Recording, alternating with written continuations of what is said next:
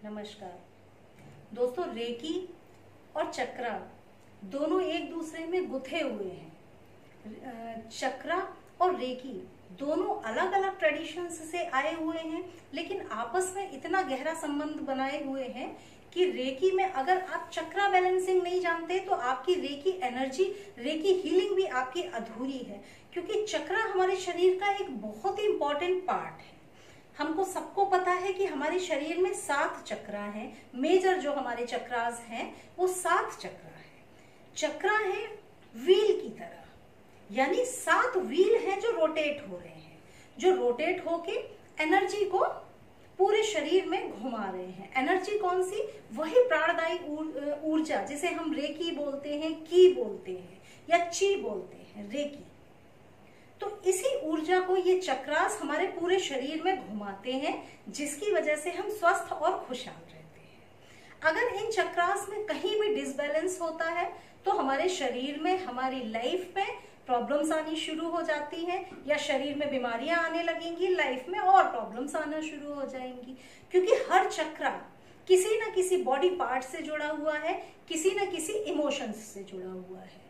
तो कोई भी एक चक्रा डिसबैलेंस होना, यानी उस चक्रा से रिलेटेड जो ऑर्गन्स हमारे बॉडी में हैं, उन ऑर्गन्स में बीमारियां आना, या जो इमोशंस हैं उनमें कुछ ना कुछ परेशानियां आना शुरू होना।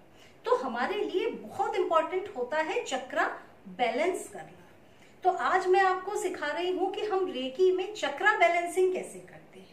चक्रा बैलेंसिंग करने के 3-4 मेथड होते हैं। मैं आपको पहले मेथड से हम चक्रा बैलेंसिंग कैसे करते हैं ये सिखाती हूँ। देखिए, जब आपको चक्रा बैलेंसिंग करनी हो तो सबसे पहले आप अपने हाथों, आपने जिस भी मेथड से रेकी को कॉल करना सीखा हो, उस मेथड से रेकी शक्ति को अपने हाथों में कॉल करके रखें।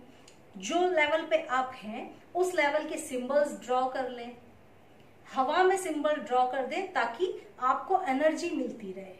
अगर आप मास्टर लेवल पे हैं तो सामने एक बड़ा सा दाइकोमियो आप बना के हवा में रखें, ताकि दाइकोमियो की एनर्जी भी आपको साथ में मिलती रहे। अब आप देखिए कि हम इसको बैलेंस करें कैसे, हम शुरुआत कैसे करें। यहाँ हमारा क्राउन चक्रा है, हमको सबको पता है हमारा क्राउन चक्रा यहाँ नहीं होके हम यहाँ से थोड़ा सा सर से ऊपर क्राउन चक्रा मौजूद है। तो आपको क्राउन चक्रा से लेकर रूट चक्रा तक अपनी एनर्जी को बैलेंस करना है। तो आप कैसे करेंगे? एक अपना हाथ आपको क्राउन चक्रा पे रखना है, दूसरा हाथ आपने रूट चक्रा पे रखा। इस तरीके से ये आपका, सबसे पहले आप रेकी कॉल आपने जब कर लिया है, अपनी कमर सीधी करके बैठें और इस तरह से इस पोज में बैठें। आप चाहे लेट कर भी कर सकते हैं, बस सीधा रहना चाहिए। इस तरह से, इस तरह आपने क्राउन चक्रा से लेकर रूट चक्रा तक की एनर्जी को आपने बैलेंस करने की कोशिश की। देखिए, हमारे 3 चक्रा जो हैं, ऊपर के 3 चक्रा, हमारा क्राउन चक्रा, हमारा थर्ड आई चक्रा, हमारा थ्रोट चक्रा आकाशीय तत्व से ऊर्जा लेता है। हमारे नीचे के जो 3 चक्रा हैं, हमारा सोलर प्लेक्सस चक्रा, हमारा सैक्रल चक्रा, हमारा रूट चक्रा, ये पृथ्वी तत्व से जुड़े हुए हैं। ये अपनी ऊर्जा पृथ्वी तत्व से लेते हैं। इनका संगम होता है दोनों का हृदय चक्र में। तो आप पृथ्वी तत्व को, आकाश तत्व को बैलेंस करोगे। तो आपने पहला अपना हाथ रखा यहाँ पर क्राउन चक्रा पे, दूसरा आपने हाथ रखा रूट चक्रा पे। इस तरह से इस पोज में आपको बैठना है। इस पोज में आप कम से कम 3 मिनट आपको बैठना है। जब आप सेल्फ हीलिंग करते हैं तो आपको 3 मिनट, या तो बेल लगाकर, म्यूजिक लगाकर, टाइम देखकर, कैसे भी आपको 3 मिनट कम से कम इस तरह बैलेंस करना है। आप ज्यादा भी बैठ सकते हैं। अगर मान लीजिए जब आप धीरे धीरे करते रहेंगे तो आपको एहसास होने लगेगा कि कहाँ आपका चक्रा कैसे डिसबैलेंस है, और जब वो थोड़ा बैलेंस होने लगेगा तो अपने आप आपका हाथ आगे बढ़ने लगेगा। पर अगर आप नए हैं तो आपको 3 मिनट कम से कम करना है। तो यहाँ पर आपने रूट चक्रा रखा और क्राउन चक्रा बैलेंस किया। अब आप अपने इस हाथ को लाएंगे थर्ड आई चक्रा पे, इस हाथ को आप लाएंगे सैक्रल चक्रा पे, यानी नाभि से 3 इंच नीचे।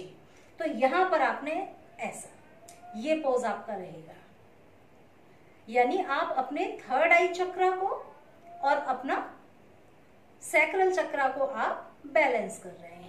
पे, स्वादिष्ठान चक्र आपका बैलेंस हो रहा है इस तरीके से। इस पोज में भी आपको जब ऐसा एहसास हो कि आपके चक्र बैलेंस हो रहे हैं तब तक आप रखें हाथ, या फिर आप 3 मिनट अपना हाथ रखें। उसके बाद आप एक हाथ रखेंगे सोलर प्लेक्सिस पे, दूसरा हाथ थ्रोट चक्र, विशुद्धि चक्र पे। हमेशा याद रखें कि दोनों हाथों को आपको एक साथ नहीं हटा लेना है, दोनों हाथ कभी भी एक साथ हटाकर नहीं रखते हैं। जैसे आपका हाथ यहाँ था, आपने एक हाथ सोलर प्लेक्सिस पे रखा, दूसरा हाथ आपने विशुद्धि चक्र पे, थ्रोट चक्र पे रखा, यानी एक एक करके, ताकि एनर्जी डिस्कनेक्ट ना हो। इस तरह से जितना देर आपको एहसास हो, जरूरत महसूस हो, उतना देर आप करते रहें। या फिर अगर मान लीजिए दोनों में से कोई भी आपका चक्र डिसबैलेंस है तो आपको और ज्यादा देर वहां पर हाथ रखना होगा।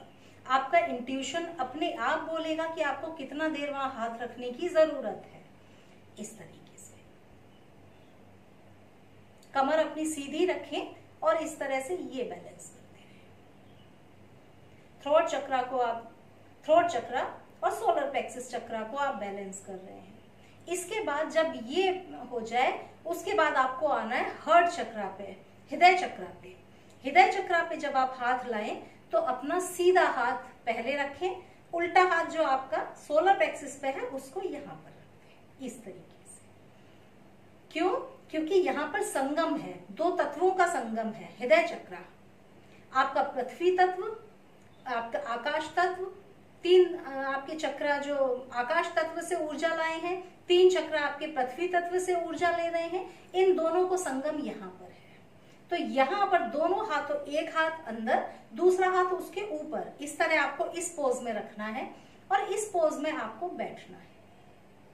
जितना देर आपका मन करे, 2 मिनट, 3 मिनट, 5 मिनट, या अगर आपके चक्र ज्यादा डिसबैलेंस है, आप रोज अपनी हीलिंग नहीं करते, आपके चक्र ज्यादा डिसबैलेंस है, तो आपको हो सकता है थोड़ा देर और लगे। आपको अपने आप आभास होने लगेगा कि कितना देर आपको यहाँ हाथ रख के बैठना है। हाथों पे आपके सिंबल भी रेकी के बने हुए हैं। जो भी लेवल के आपके पास सिंबल्स हैं, आपने वो सिंबल्स भी ड्रॉ कर लेने हैं। तो सिंबल्स की एनर्जी भी जा रही है और इस तरीके से आपके सातों चक्र बैलेंस हो जाएंगे। तो ये होता है चक्र बैलेंस करने का एक तरीका। हम सातों चक्राओं पे हाथ रखते हैं, हम चक्र को एनर्जाइज करते हैं, उससे भी चक्र बैलेंस होते हैं। पर असली जो चक्र बैलेंसिंग का तरीका है वो ये है। इसके और भी 2-3 तरीके हैं, वो भी मैं आपको धीरे धीरे सिखाऊंगी। ये इसका पहला तरीका है जो आपने क्राउन चक्र से शुरू करके रूट चक्र तक बैलेंस कर लिया। इस तरीके से आप कुछ और मुझसे जानना चाहें तो आप मुझसे बात कर सकते हैं। Thank you.